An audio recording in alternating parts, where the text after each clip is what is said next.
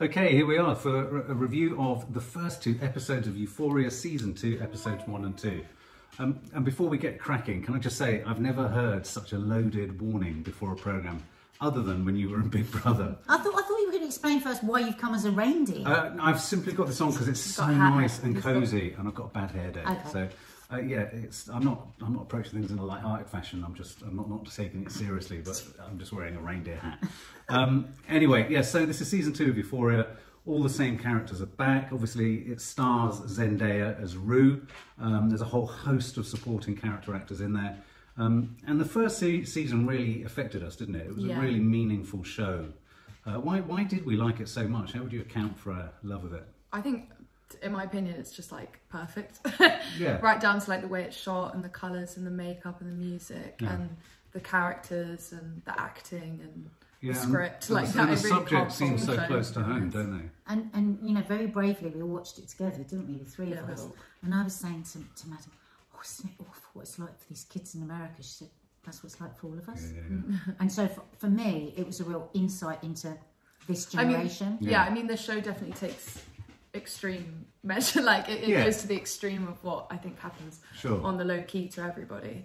But I think one of the things that annoyed me the most when Season 1 came out is everyone was like, there is no group of friends that all have problems. Like, there aren't that many messed up kids in one group in real life. I'm like, you'd be surprised. Right. They were like, that amount of stuff can't happen to just like one group of people, and it's like, I think it was, we were hit by how deliciously real it was.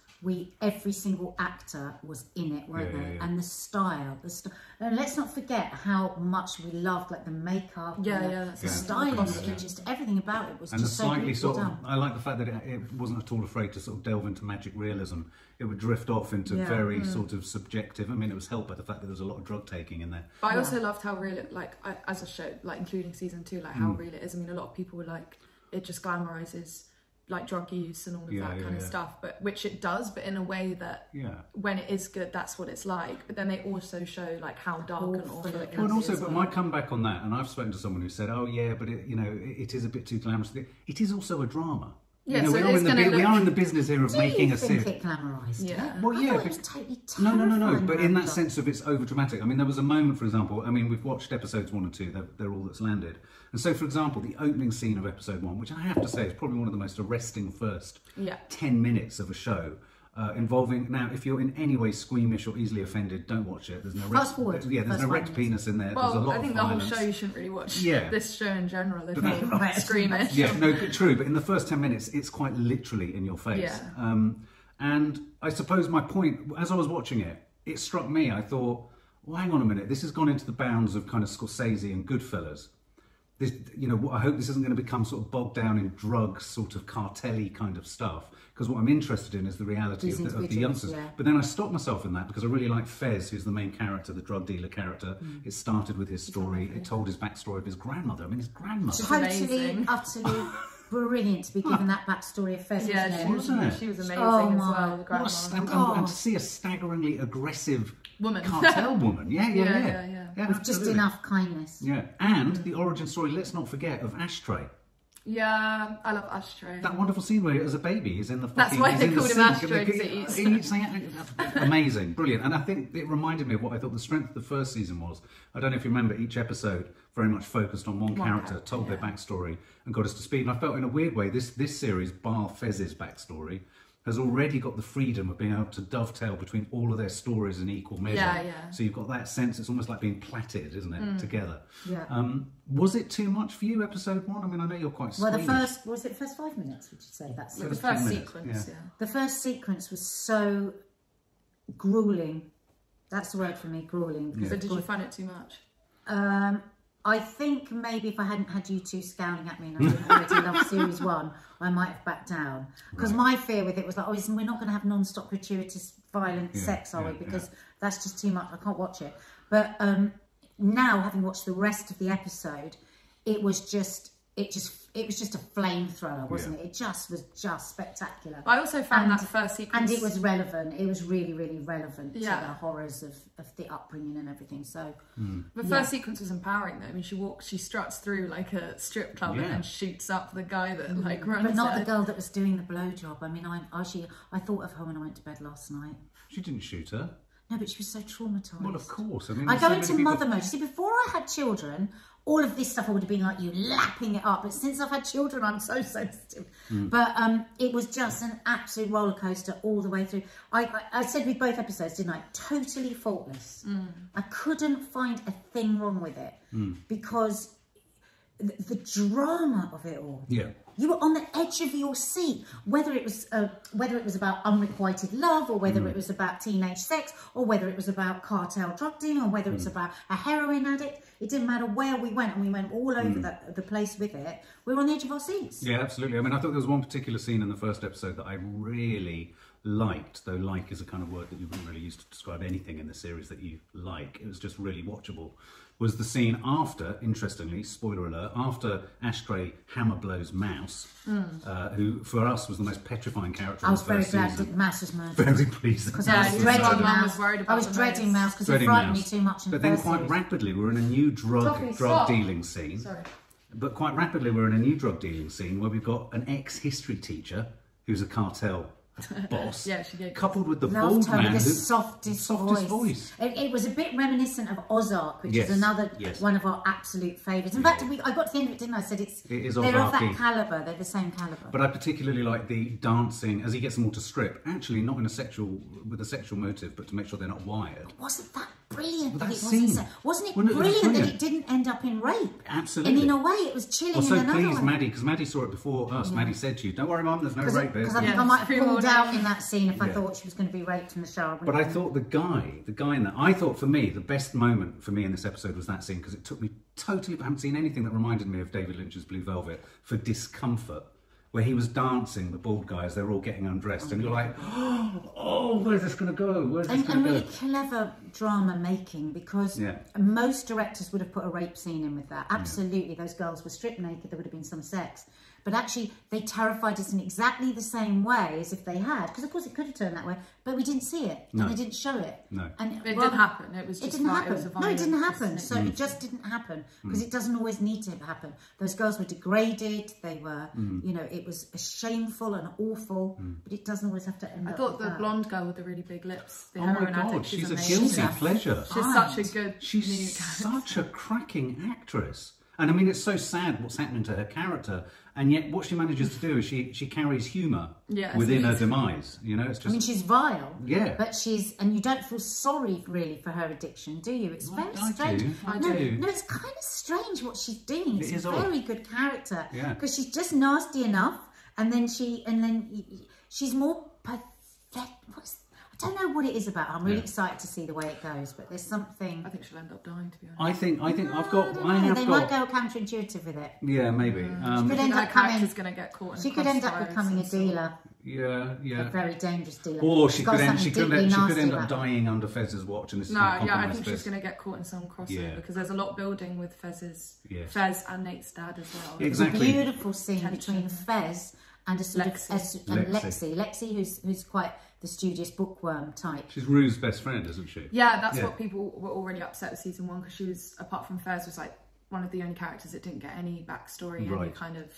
Yeah, we didn't really know much about her at all, but everybody loves her. Like, they really want her own episode. Yeah. She's got a lovely demeanour about her. She's really lovely. But she's Cassie's sister in it as well. She's Rue's friend from primary school. She's a lovely actress. She has a lovely way about her. And I found that scene a really beautiful, romantic scene you wouldn't expect. Oh, this was episode 1. In the middle of a party between her and a drug dealer, with all kinds of hell going on around in that party. And then when he jumped up and nearly killed. Oh my God, I mean, it's just so extraordinary, that scene, and the way that it ended. Well, I think Fez is such a complex character. I think he's one of your favourites, isn't he, maybe? Yeah, I think he's one of mine. And I think he's one of the kindest in the show. That's the irony, is that the kindest character finds himself in the most brutal career. But just like his grandmother, saving all these children, but shooting kneecaps off. Yeah. I loved it. But yeah, because even with Fez, like, if he does get violent or does like what he did to Nate, in his eyes, it's for a good reason, and he's not being a bad person, really. Well, and also to be fair, low-key Nate deserves. It's business. Yeah, but to be fair, even Lexi, some of the other kids kind of know that too, because they know Nate is an untrustworthy bastard. Yeah, that's why no one wanted to tell on Fairs. Like, people really love Fairs in it. Nate is so vile. So of course, I forgot. You're right. So so episode 1 ends with all that sort of him punching him almost to death, doesn't it? But also we've got the whole Cassie and Nate storyline going on, which maybe really you guys don't remember much of them from season 1, but that's like a big deal for all the young Euphoria watchers. It's are they? Cassie and Nate, like what? Well, Cassie hate Cassie, but Cassie's running the risk of aggravating a very, very potentially angry young woman. Well, people are really hating Cassie's character from this season already.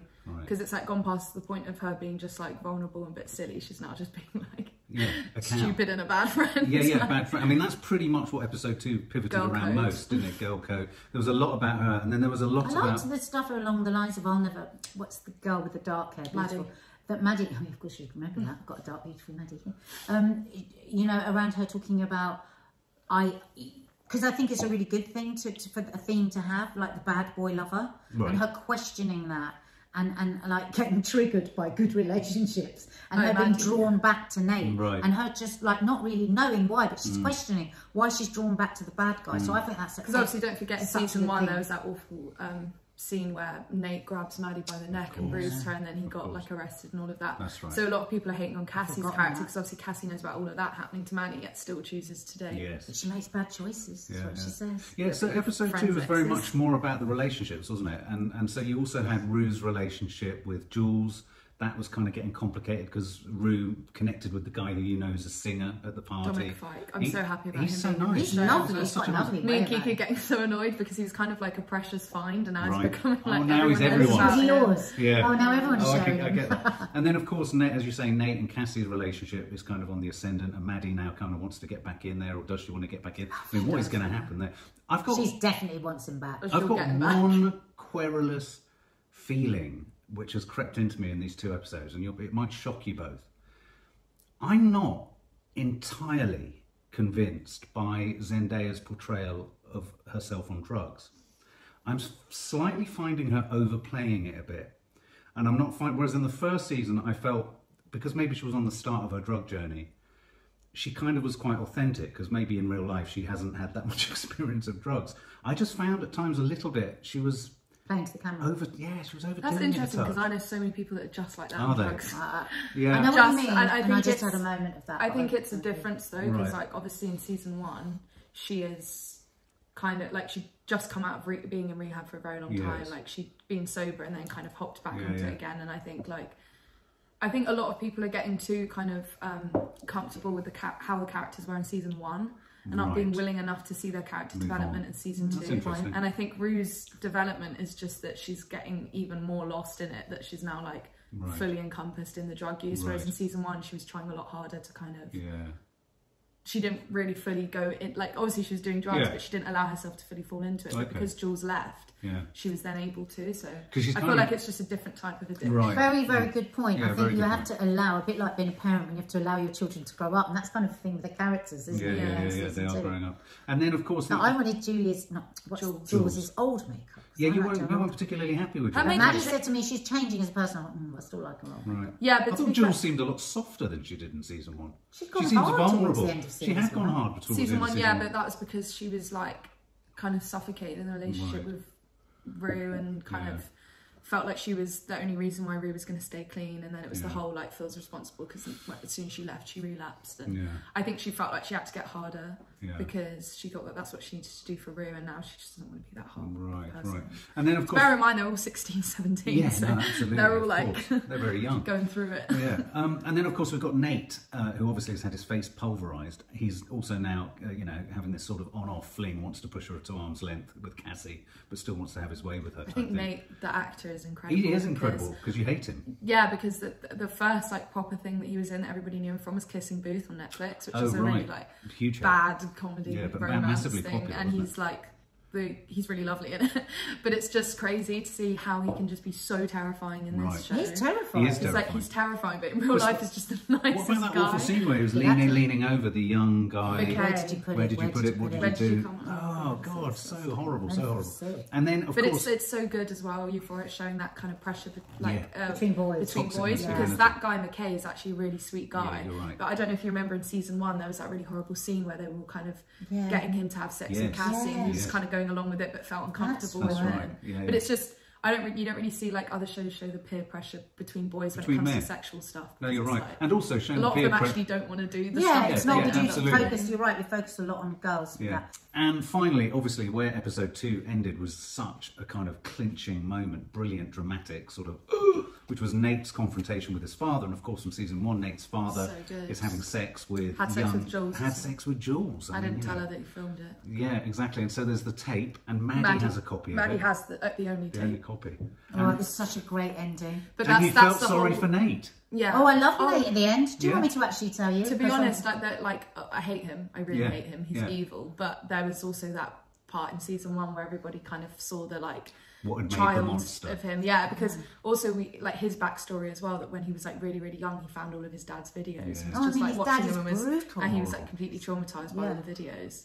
And there was just that scene in season 1 where him and his dad had the big fight, and then he ends up having like some kind of seizure from the stress of it. I don't believe people are born evil. No, I don't think he is. I think terrible things happen to good people. I'm so glad Fez mashed his face. And so, in summary, is it living up to expectations? Well, actually, it's a good point. When you parallel Fez and Nate, and you think what Fez has gone through. Yeah, exactly. A lot worse. Well, it just shows you. Yeah, exactly. Where's nature? Where's nurture?